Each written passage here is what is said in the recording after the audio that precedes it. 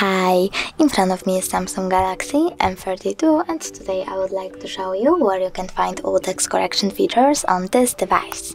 Start by opening Settings, then scroll down, click on General Management, now Samsung Keyboard Settings, and as you can see under Smart Typing there are some text correction options, but if you want to see even more of them, click on More Typing Options, and as you can see, more of them is over here. If you want to enable or disable one of them, tap on the switcher next to it, or click on it, and pick Options over here.